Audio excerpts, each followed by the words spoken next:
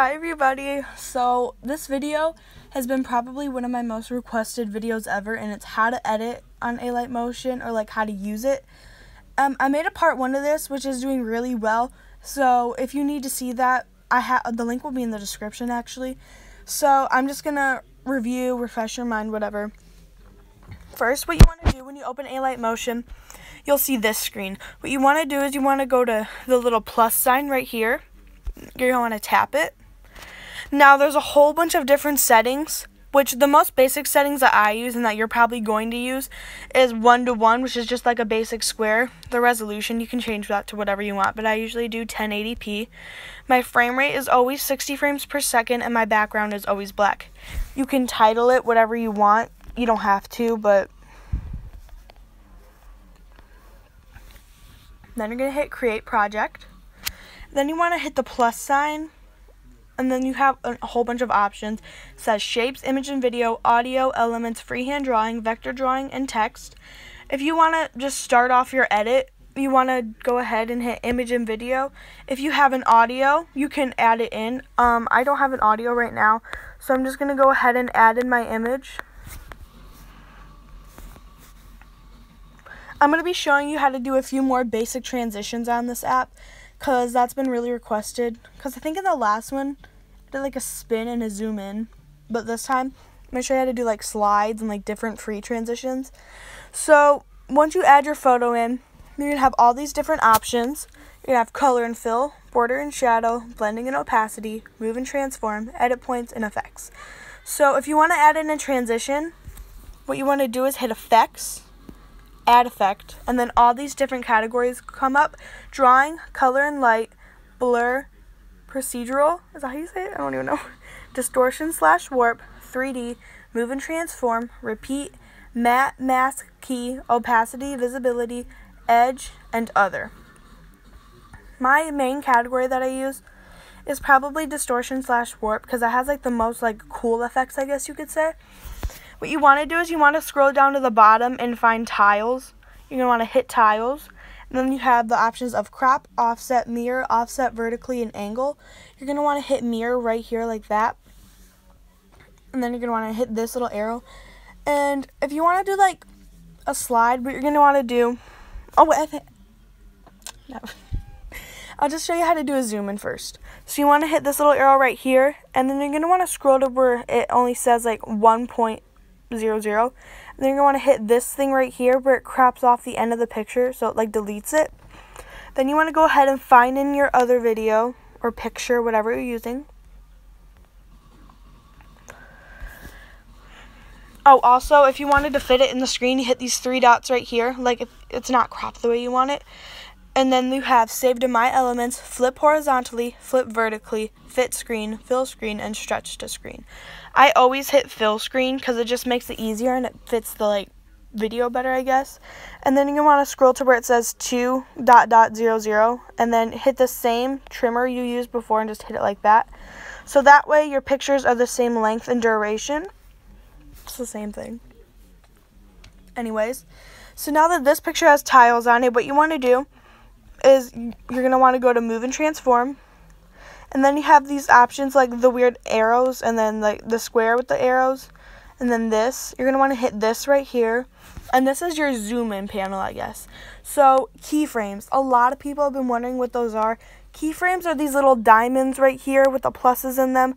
They basically just help you like start and end your transitions. So if I wanted to start a transition, you're going to want to hit the keyframe.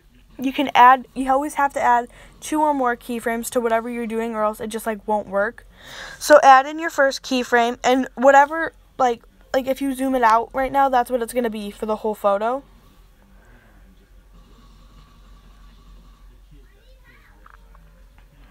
So like I zoom it out right here, then that's just what the whole photo is going to look like if nothing's going to be different.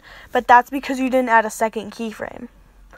So I'm going to get rid of this just to give you a better example of what it actually does.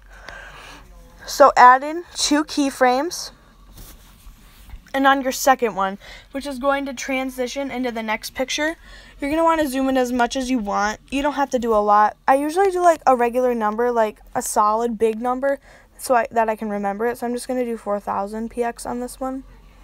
Then you have these three options, which is the back arrow, the delete your keyframe, and the copy in the graph. So you want to hit the graph, go in between your keyframes. So a lot of people have been having troubles. They're like, my graph's not showing up, my graph isn't moving. Why not? If you have it on the first keyframe, it's not going to move because you have to be in between the two photos in order for the graph to work. So there's these options, which is just like you can move the graph and adjust it yourself. This one kind of just does it for you. Like these three right here, I'll do it for you. So this is to help you transition into the next photo. And this one right here is to help you like end your transition. And this one's just like neutral, I guess. But I always usually use this one. That was like not even English. I always use this one. And I pull them to like right here. So it's like kind of the normal size. And then your keyframes, your first one, you're going to want to move it to the beginning of your picture. And this keyframe, you're going to want to move it to the end of your picture. Like that. It's like a zoom in. So on your second photo, remember, tap it, go to Effects, Add Effect, go to the Distortion category, scroll all the way to the bottom, add Tiles, hit Mirror, hit that, and then hit the back arrow. Go back on the Move and Transform, hit this thing right here, add your keyframes, and on the first keyframe this time, you're going to want to zoom in the exact amount you did the last time, or somewhere near that number. So we zoomed into 4000 last time. We're going to do that again. And then once again, go to the graph.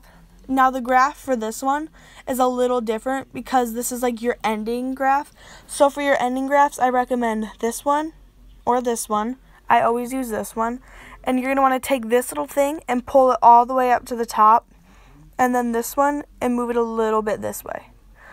And then you're going to want to move your transitions to the end of your photos, which you can just hold on them and move it to wherever you'd like.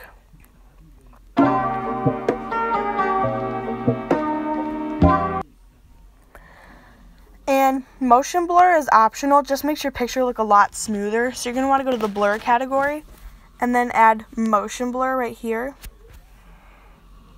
So it looks a lot more smoother. Once again, Effects, Add Effect, Blur, and then go to motion blur. So that was like how to do a zoom in transition. A smooth zoom in transition. So now I'm just going to show you how to do like a slide. So we're going to get rid of these keyframes.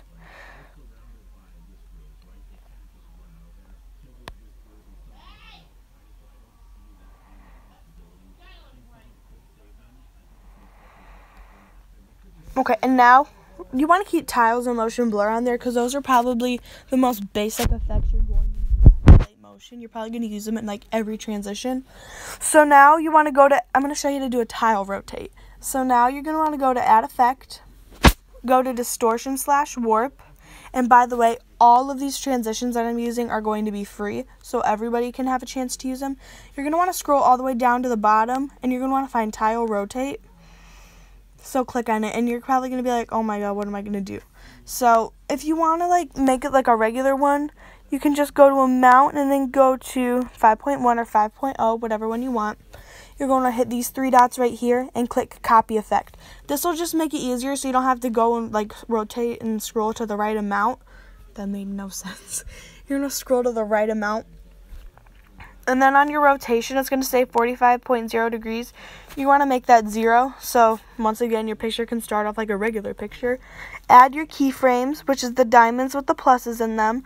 And once again, always on the second keyframe, you're going to want to rotate it to whatever you feel is best. I always usually rotate it to 180. And then once again, hit on the graph. Go in between the keyframes so it does move. Hit the first one, actually, I'm stupid. And then copy my graph.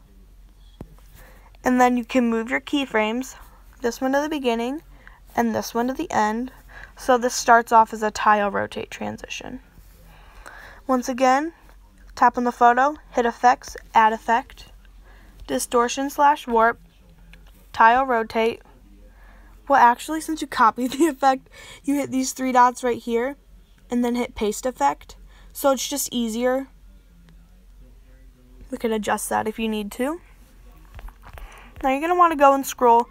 Don't add any keyframes yet. This is just like an easier way to do it. You want to scroll and find like maybe like 270 or something. Add that keyframe right there. And then on your second keyframe, scroll to 360 degrees so it makes it like even, I guess. Hit the graph. Go in between the keyframes. Hit the last graph so it's like ending your transition. Move this up. Move your keyframes wherever you want them to be, beginning and end. And that is how you do a tile spin transition. So I hope this video helped you guys understand a little bit more what the basics of alight motion are. I know the app does not look easy to use, but trust me, when you keep practicing, it gets so much easier to use. Yeah, if you guys would like a part 3, just let me know. I hope this video helped you out, and yeah, don't forget to subscribe and follow me on Instagram, a link in description, and part 1 of this video will also be in the description too. So yeah, bye.